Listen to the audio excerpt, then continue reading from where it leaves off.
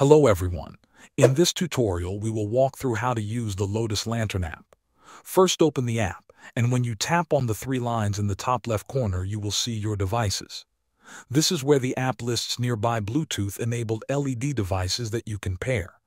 Make sure your LED strip or lighting controller is powered on and within Bluetooth range of your phone or tablet.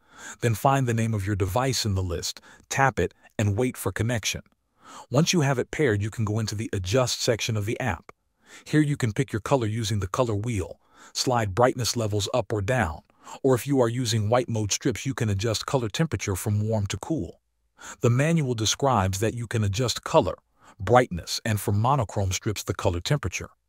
Next, you can switch to the Style section of the app.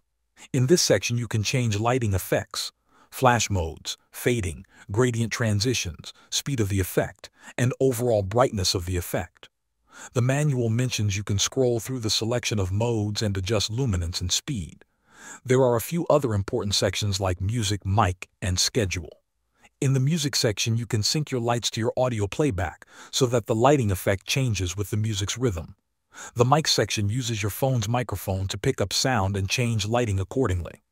The schedule section allows you to set times for the light to turn on or off automatically, or repeat on selected days.